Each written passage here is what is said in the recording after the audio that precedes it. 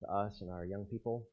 If you take your Bibles and join me in Mark chapter 14, we want to finish up Mark chapter 14 this morning with a look at Peter's denials. But again, before we dig into our study of the Word of God, we want to ask God's Spirit, who inspired Scripture, to teach us its meaning and what it looks like in daily practice. Would you pray with me?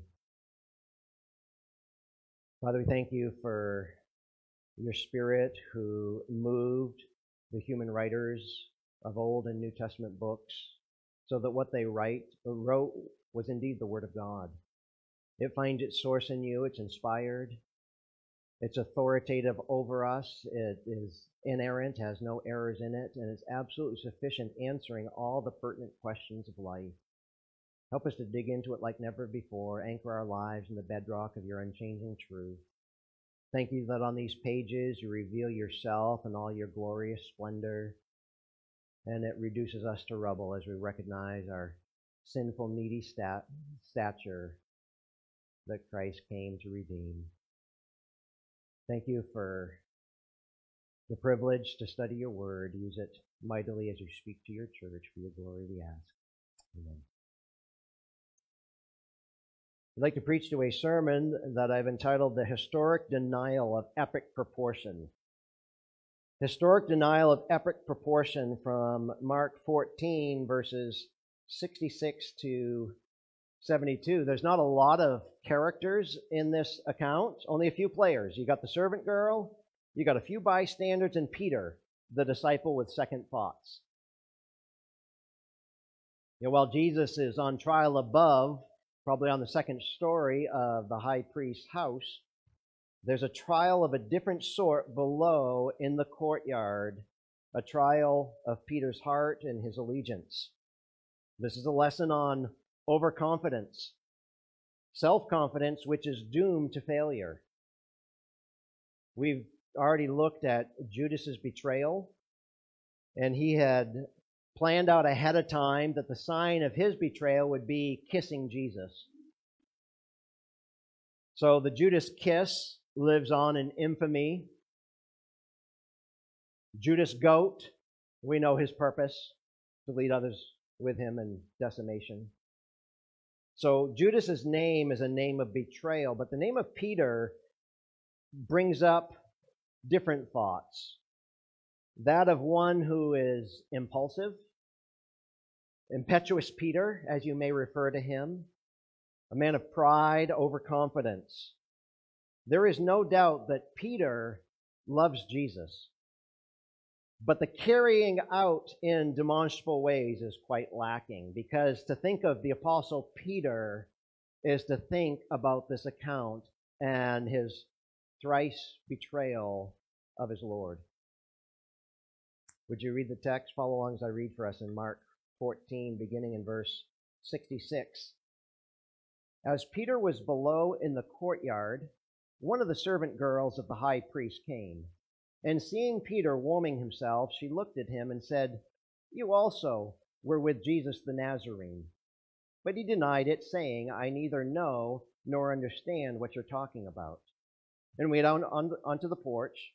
The servant girl saw him and began once more to say to the bystanders, "This is one of them."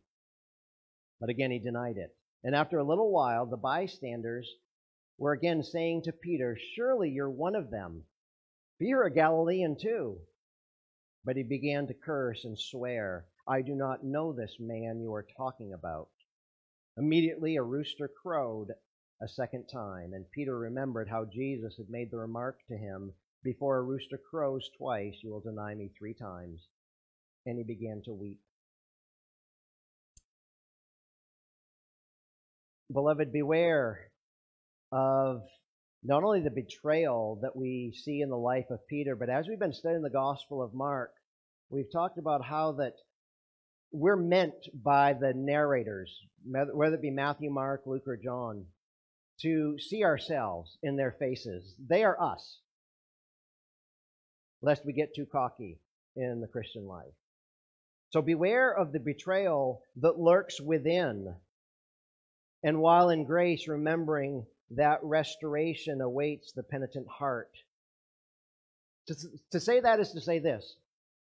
We do not believe in a cheap grace. We're not cheapening grace and taking advantage that because coming to Christ and walking with Christ is a matter of grace, that doesn't give us an excuse for our sin. That I like to sin and God likes to forgive. That's bad theology. So we don't cheapen grace. We don't abuse grace by making excuses. But grace frees your obedience. Because he's gone all the way to Golgotha's cross to purchase a bride.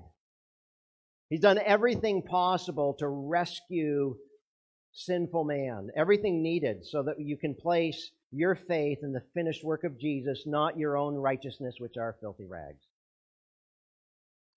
So grace frees your obedience so that you're sober and alert, never wanting to disgrace the Lord because he's done so much. How could I tarnish his name and break this love relationship by serving myself in my sin? Now, there's an outline on the back of your bulletin I'd remind you of, and it's not even accurate. You know, I don't know when I did the bulletins, maybe Friday night. I printed them yesterday, but I got to give you a point before we look at the points. Fair enough? So this is the pre-point, the backstory of overconfidence. Some of you may not have been to all of our series in the Gospel of Mark and realize where we've been in Gethsemane with our Savior. And we need to understand the backstory about Peter. How has he been behaving? What led up to this historic denial? I'm glad you asked. Let me answer that. And after we get the pre-point, the backstory done, we'll get into the rest of our message.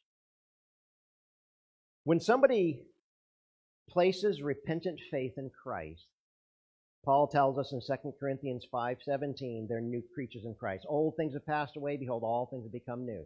You're a new creature, not a remade old creature. Believers understand that their flesh, their body and mind is still fallen. When God forgives us of our sin, we wish he would have taken it all away and that we become sinlessly perfect this side of eternity. It just doesn't work that way. Those who have been bought by the blood of Jesus have experienced the redemption of their souls, but not yet their bodies. Paul talks about this body of our tent, which gets more holes in it the older we get. And even with people going through this strain of cold that's going around, it's a reminder of our weakness. We are in a fallen, broken world, and our bodies remind us of that every time we get up in the morning with a crick in the neck and the pains. So the old self and its remaining corruption, spiritually speaking, has to be continually put to death. Constantly identifying ourselves as crucified with Christ on the cross. We are new creatures, not old. The old man wants to put his head above the wall and say, I'm still alive to our own desires, our old loves. No, your religious affections have changed. The sin that you used to love, now you hate, and the righteousness you used to spurn, now you love. And how do we work it out and change? Though the regenerated spirit desires to pursue righteousness, the flesh is prone to weakness and sin. As Jesus said in Gethsemane, not too many moments before this text, when he said, "Watch and pray, disciples," and he goes and watches and prays, and he finds them snoozing all 3 times. They weren't watching and praying, and he said, the spirit is willing, but the flesh is what? Is weak. We're prone to wander. Paul expressed in a humble and honest way in Romans 7, "Wretched man that I am, who will set me free from the body of this death?" That's the confession and the cry of desperation of every true believer. God, I'm not doing what I want to do. I want to practice this righteousness more consistently as a thank you gift for what Christ has poured and lavished into my life through his grace. The Bible teaches all men and women, as members of a fallen human race, are weak and sinful and corrupt. Romans 3:23, all have sinned and come short of the glory of God. There's none righteous, not even one. That conversion Believers are regenerated through the power of the Spirit, so that their desires and aspirations and longings change to reflect that new creature we are in Christ. And yet they still have to fight against the fallenness of remaining sin, arming themselves for the incessant spiritual battle. As a biblical counselor, one of the things that at the beginning of counseling, I try to help people get as a proper theology of sanctification. It's progressive sanctification. It's a fight. We're joyful. Our sins are forgiven. Our home in heaven is assured. But it's not just sit back and let God. I wish God would win the battle over my fleshiness. He left that for me to do through the power of the indwelling Spirit. He's rescued us from the penalty of our sin. Eventually, we will be released from the presence of sin in His holy presence. But right now, He's regularly and daily delivering us from that power of sin in our lives and our expression. Failure to recognize the enemy within places a believer in danger if we don't understand, as Paul, our wretchedness that remains. Therefore, let him who thinks he stands take heed that he does not fall. Like vigilant soldiers, Christians have to be on constant guard, not only against Satan and the world, but resident lusts of the flesh. Those who become prideful and overconfident make themselves easy targets for the enemy. And Peter's our example of that, the example of overconfidence. While he deeply loved the Lord, he left everything behind to follow Jesus. He heeded his preaching. He couldn't get enough of it. He witnessed Jesus' miracles, and he embraced him in saving faith. When people are leaving Jesus, and he says to his disciples, "You guys going to go away too?" It's Peter that said, where else are we going to go? Only you have the words of eternal life. We're staying put.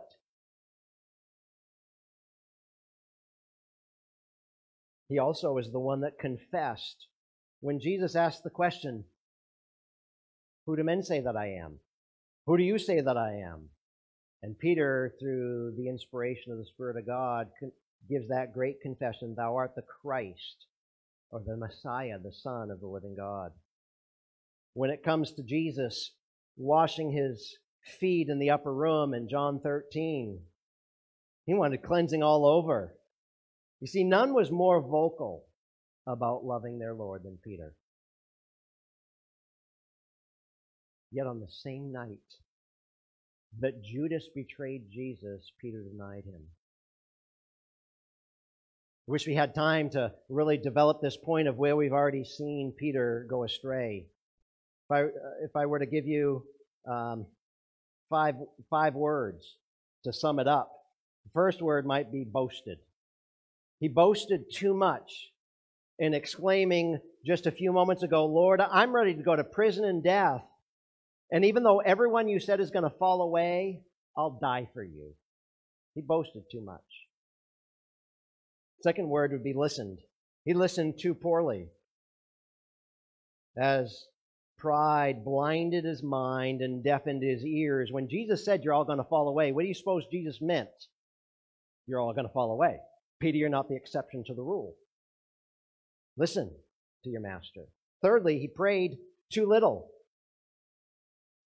After Jesus' threefold prayer vigil in Gethsemane, he comes back, and Peter's the one he addresses by name.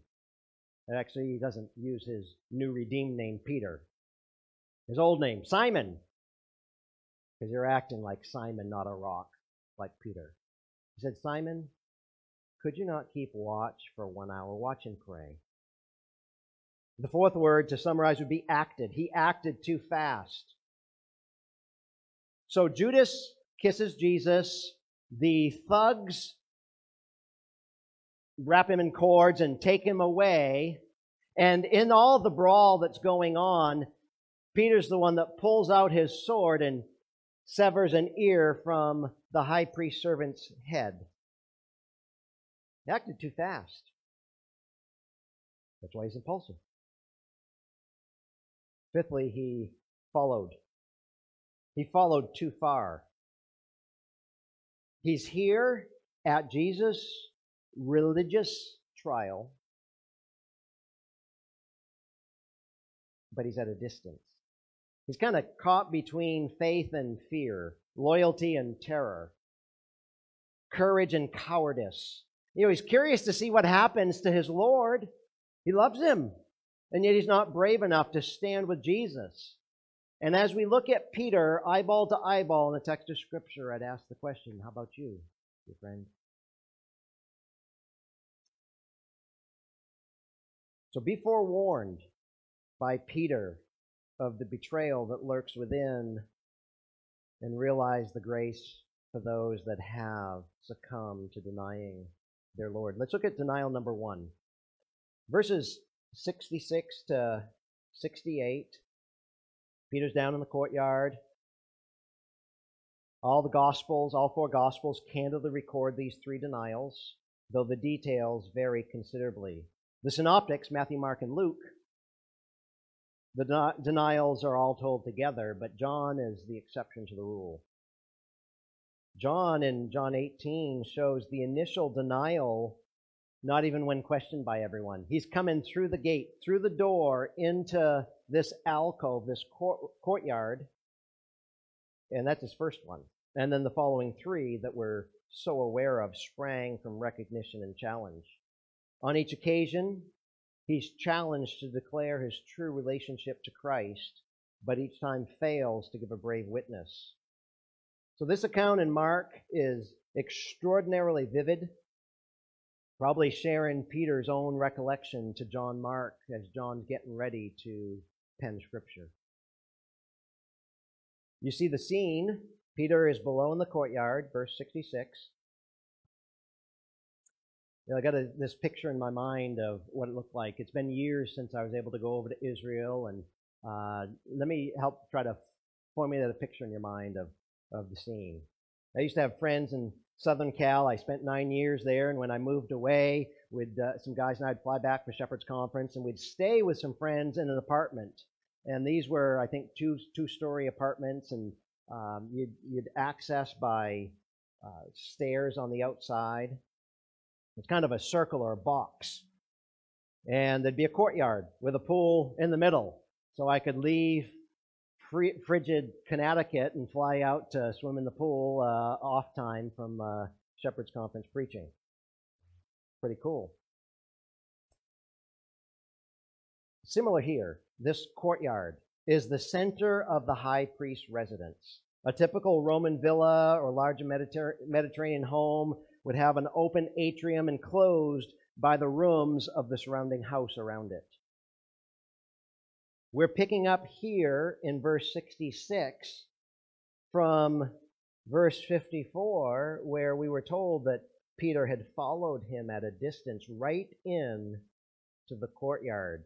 So this is where the trial began, and before it went upstairs into the upper rooms of the house. Well, one of the servant girls comes to him, may have been the one who admitted him to the courtyard in the first place. Suspicion and curiosity may have caused her to come out into the courtyard. I gotta talk to this guy. And seeing Peter, Mark tells us she looked at him. Emblepo. We got 2 participles. As she's seeing him, she is intentionally and intensely gazing at him. She sees this curious stranger, but then on that penetrating look, recalls having previously seen him in the company of Jesus. So she looks intently, she's gazing at him as the thoughts are hatching in her mind. Ah, you've been with Jesus the Nazarene. She confronts him directly and realizes that the designation of Jesus as the Nazarene carries a contemptuous note to it. She's simply regurgitating how she's heard her superiors use it. Oh, that's Jesus from Nazarene. It's a term of derision. Further designated literally as the Jesus. The one on trial at that moment, that's the one. Her charge correctly defined Peter's relationship to Jesus, and she challenged him to admit it. So he admits it, right? No, he denied it, verse 68, saying, I neither know nor understand what you are talking about. So he went out onto the porch. Perhaps the unexpectedness along with the publicity of exposure filled him with that flutter of anxiety in his stomach, sudden panic. Instead of making a bold confession he's done in private previously, he played the coward. You think of all the episodes, if you're a parent, how you've talked with your kids about peer pressure and fearing man more than they fear God, being a people pleaser rather than a God pleaser.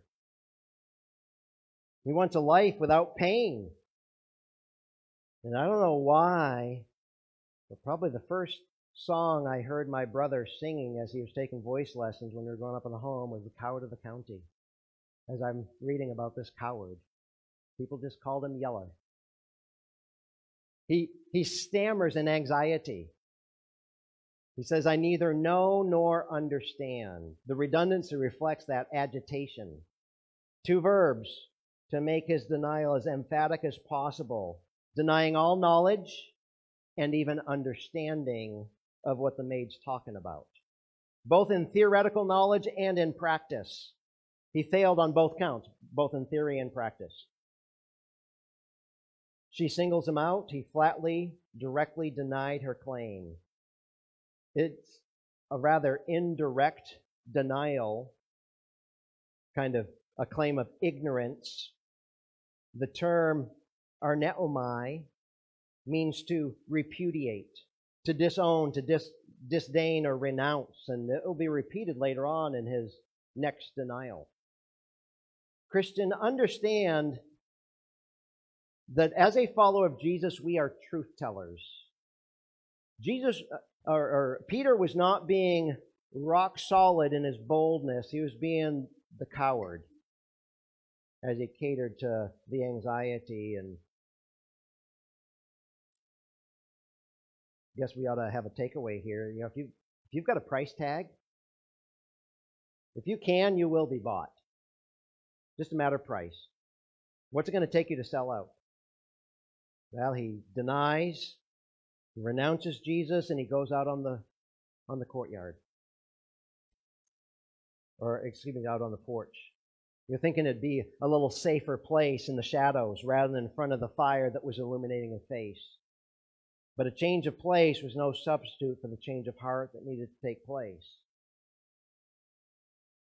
Now, I preach from the New American Standard. There are certain translations, like in the New King James, that have the next event that takes place now is a cock crowing. You're not going to see it if you're reading the Legacy Standard Bible or the New American Standard.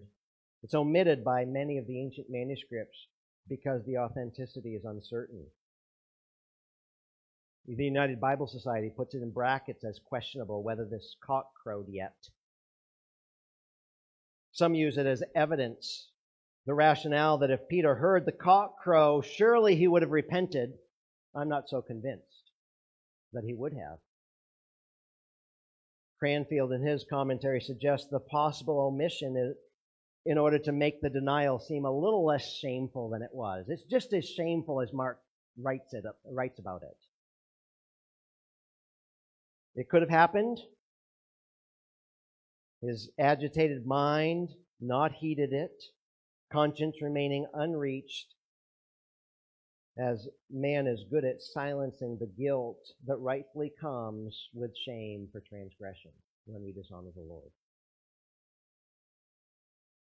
Well, we got denial number 2. Verses 69 and the first half of verse 17. Notice again, the servant girl saw him, so he changed his position where he's at, but not his response. He goes from the courtyard to the porch, and she saw him, began once more to say to the bystanders, this is one of them. But again, he denied it. The maid is most naturally the same one who challenged him at the fire. You know, the previous text we looked at last week Peter is sitting with others at the fire, warming himself. This is a cool night. Possibly returning to her job as doorkeeper, either that or maliciously following Peter, motivated out of a sense of self-importance. Of course, you don't know any busybodies who know your business more than you do, like this gal may have been. But she says this is one of them. Where do these words come from? It suggests that the presence of some of the disciples of Jesus had become the subject of discussion. You know that even though all fell away, not all are gone from this site. We're reading about Peter. John mentions, without using his name as he usually does, it's self-deflecting as he writes in his gospel, he's somewhere around the event. And so they start chattering about Jesus' followers.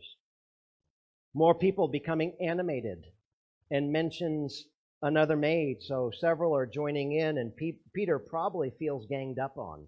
I can't keep this hush-hush. What's the consequences going to be? Are they going to shackle me too? So again, he denies it. The first denial, he claims ignorance. I don't understand your accusation. And here, flat out, I am no follower. Same word he used earlier: deny, repudiate, disown, disdain, or renounce. And that little word again notes the shameful, inexcusable repetition of his denial. The previous was kind of swept under the carpet in ignorance. This is an outright lie. No couching in nuances or deception of the real issue. It is out and out denial.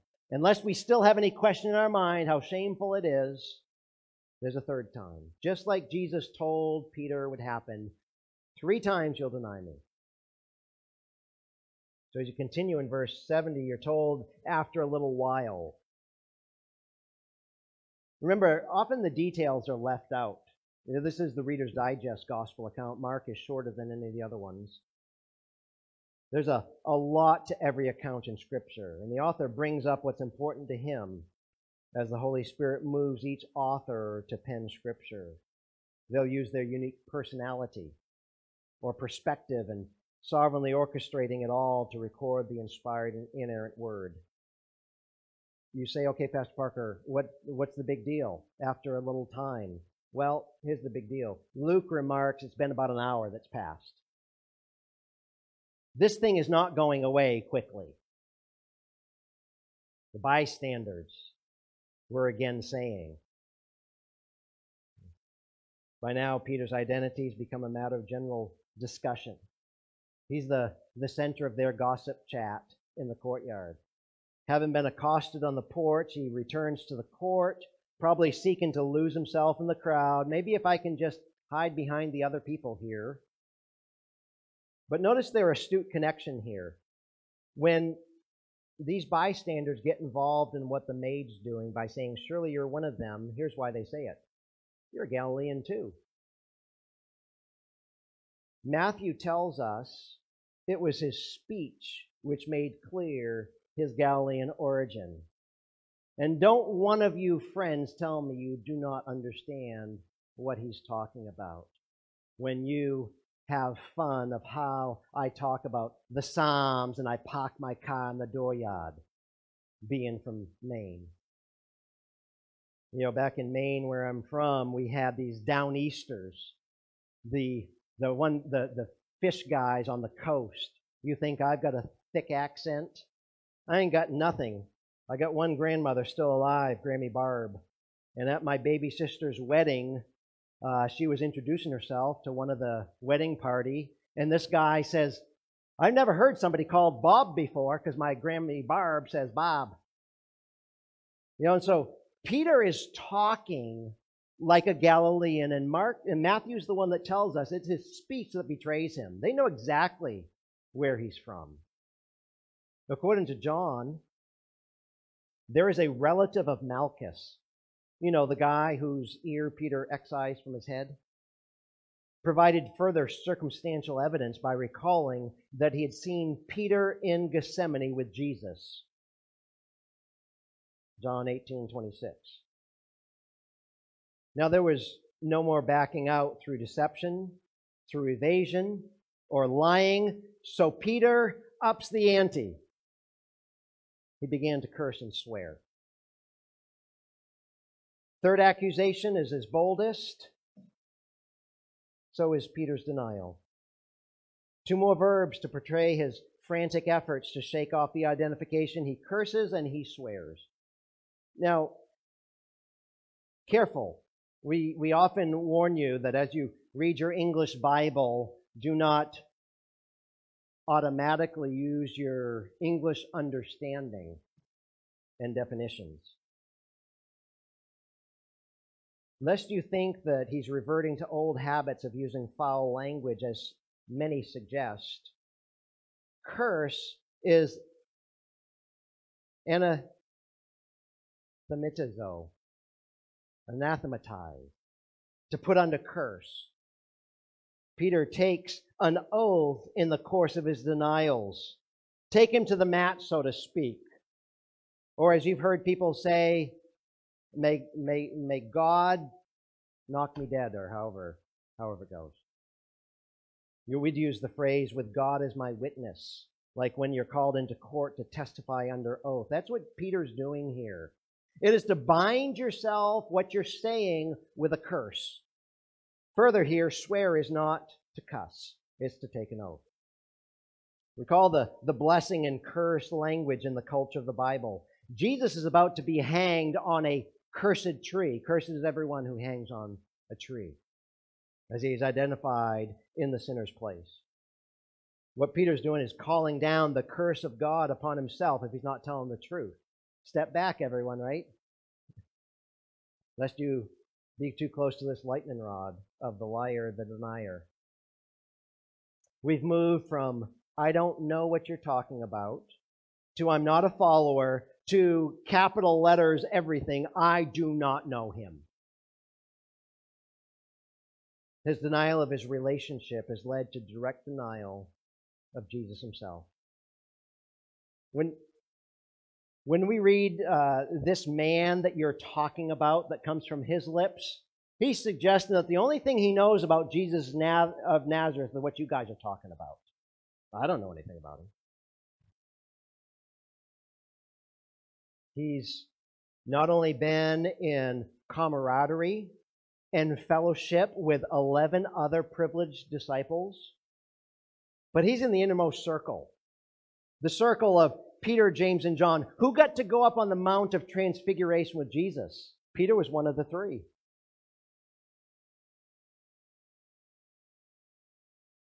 Who got to, all the disciples went to Gethsemane to pray with Jesus or to fall asleep during prayer meeting. And it's those three that got to go a bit further right where Jesus is at, praying. Privilege. That's why his disloyalty is so much more severe. He's combined a breach of promise, conscious falsehood, and personal disloyalty in this third. As one put it, Peter plunges, desperate and reckless, into this last depth of falsehood and disloyalty. You say, all right, we're going on and on about three denials. What's the results? Well, the results is in our last verse of the chapter. Immediately, a rooster crowed a second time, and Peter remembered how Jesus had made the remark to him, before a rooster crows twice, you'll deny me 3 times, and he began to weep. What's the results of all of this? It's remorse. Do you know that there's a difference between penance and repentance? Penance is what man wants to offer for a substitute to kind of buy God off or to salve our conscience. Masochist. If I can cause myself some pain so I feel worse, God will feel better about my sin. No. Contrast this with Judas. Judas, out of his supposed remorse, went out and hanged himself. So there was remorse without repentance. So immediately a rooster crows a second time. It's mentioned in all 4 Gospels. Luke adds, while he yet spoke. Peter doesn't get this first denial hardly out of his lips. Mark alone says it's the second time. All of a sudden, he's remembering at the moment of conviction, registered forcefully in Peter's mind, ringing in his ears, the threefold prediction. Well, Peter denied at least 4 times. He comes in the gate denying, and then these 3 that we all are accustomed to reading about. It stirred a vivid recollection of the specific utterance Jesus had spoken in his warning that very night. Back in verse 30 is where Jesus said, "Truly, truly, I say to you that this very night before a rooster crows, you yourself will deny me 3 times." You yourself, emphatically. Nobody else. Just you, Peter. Luke alone records that at that very moment, Luke 22:61, as if the pain of his shame is not enough, Luke tells us that Jesus turned and looked at Peter. Eyeball to eyeball, connected. And the remembrance of his Lord's warning, along with his sad look of love, broke the frantic tension of Peter's fear and awakened his conscience that had been lulled to sleep. He was not watching, he was not praying, so he was denying. This opened the door for true repentance. He began to weep. Now again, let's understand that tears is not necessarily accompanying repentance. Not everyone responds the same way. Many times there's a worldly sorrow. Sorry I got caught. Sorry I got my hands caught in the cookie jar. With an awakened mind and a broken heart, Peter sobs.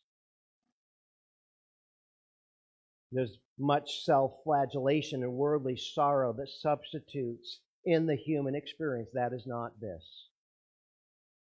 The old preacher J. Vernon McGee, who used to wake me up at 5:30 every morning on the radio, he aptly remarks, Peter could repent of his sin, and that is the real test of a genuine believer.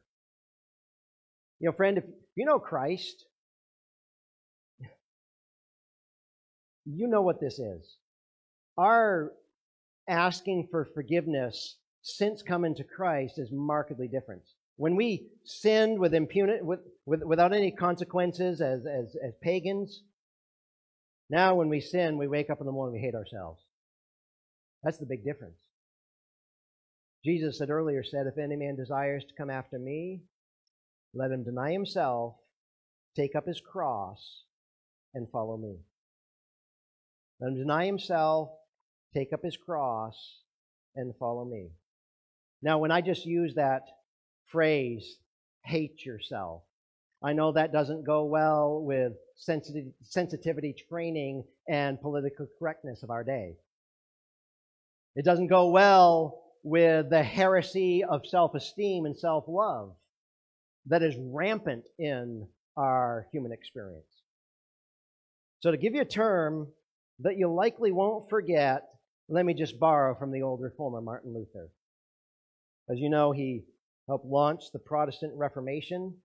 At the time, he was a Roman Catholic priest who came to understand the truth of salvation by grace through faith in Christ. Grace alone, through faith alone, in Christ alone, for the glory of God alone, revealed in Scripture alone. Those would be the solas of the Reformation. He determined he'd confront the Roman Catholic system, the great monolithic system of error and deception, and he selected 95 different statements, 95 protests. That's why we're called Protestants. Different assertions that ran contrary to Catholic dogma. He wrote them down. He nailed them on the door of the castle church in Wittenberg. Well, the fourth of his protests, the fourth of his 95 assertions, was that a penitent heart, he's helping rescue the gospel. This is what we need to understand. A heart that comes to God and receives salvation is characterized by, here's his term, self-hate. Self-hate. Luther's fourth statement, quote, and so penance remains while self-hate remains. He said that self-hate was the true interior penitence. This, said Luther, is essential to the gospel. Whereas the Roman system, like every system of self-righteousness and earning salvation by ceremonies and good deeds, is awash in self-love, Luther confronted it. He said, until the sinner comes to hate himself, he does not enter the kingdom of God.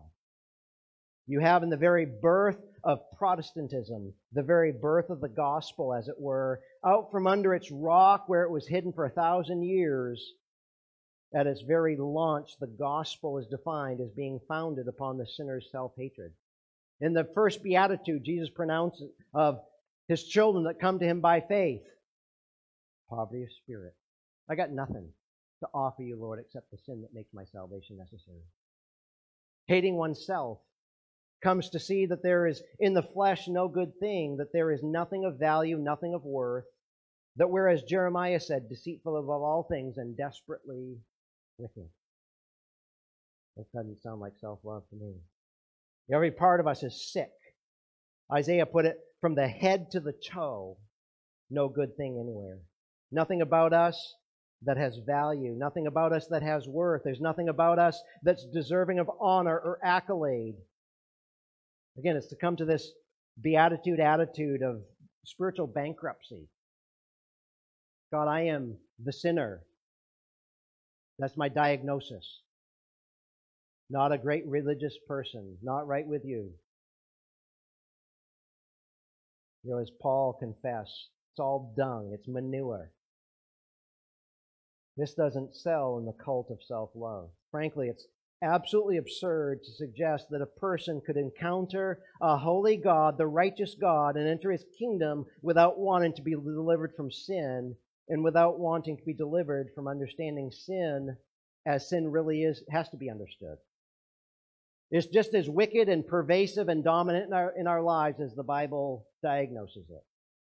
Those who meet God must meet God on his terms, to enter his kingdom, and they have an overwhelming sense of their sinfulness.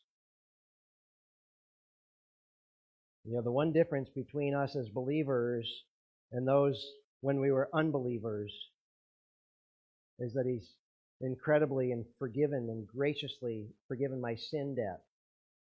And we hate ourselves, wretched man that I am, when we commit treachery against our God, whom we love. So throughout the Gospel of Mark, the disciples have misunderstood Jesus. One even betrays him secretly, Judas. Peter's renunciation is the first open denial of Jesus in the Gospel of Mark. And the fact that it comes from the chief apostle makes it all the more vigorous and bold. Peter's example as a disciple is a warning to disciples, then and now. The faithful witness to Jesus is most important and most easily betrayed in simple and ordinary actions and words. We do that throughout our days, in other words. It's in everyday matters that disciples are true witnesses. Let that sink in. Not even the best Christian or the lead apostle is immune to selling out and falling away. That is in our hearts. But here's some graciously good news. Nor is it beyond the promise of grace. At this point, Peter drops completely out of the picture until after the crucifixion. Terrible shame of his base denials with their public implications. It's shamed not only him, but his teacher. It's brought shame on the name of Christ, his motley crew of disciples that are going to advance his ministry when he ascends. Such a blot and a blemish was only wiped out through the risen Christ who appears to Peter at the empty tomb. You know, one can take solace from the account of Peter's denials. Peter's the most prominent of the disciples, yet he's still a sinner in need of God's mercy. He thought he'd die for Jesus, but he needed Jesus to die for him. His failure reveals the truth of Jesus' statement way back in chapter 2 and verse 17, that it's not for the healthy We need a doctor, but the sick. I've not come for the righteous, but for sinners. You see, the religious crowd that were in the process of crucifying Jesus were too big to get saved. They couldn't enter in with nothing.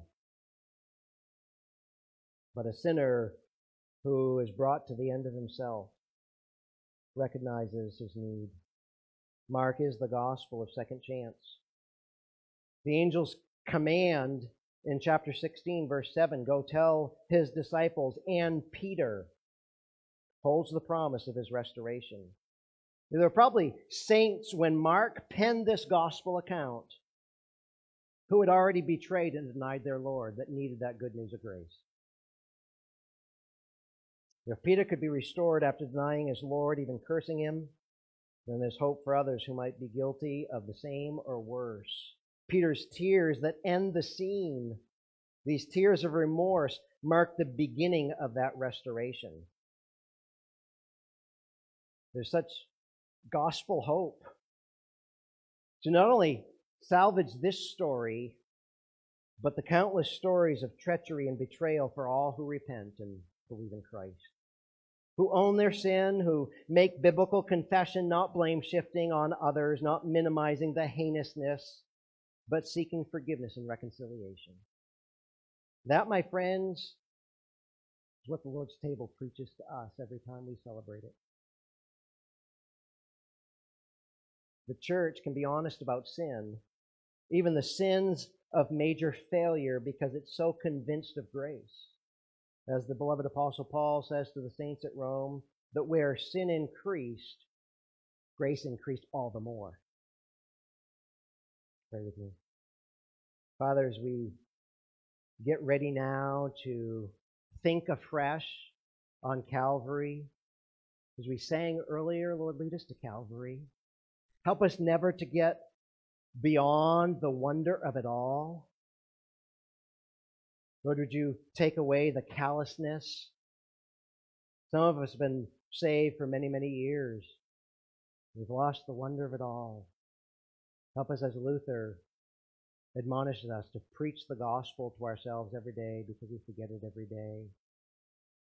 Great sinners need a great Savior who lavishes His grace upon us for the praise of His great name. That's the name we pray in. Amen. I'm going to ask the men to come now and to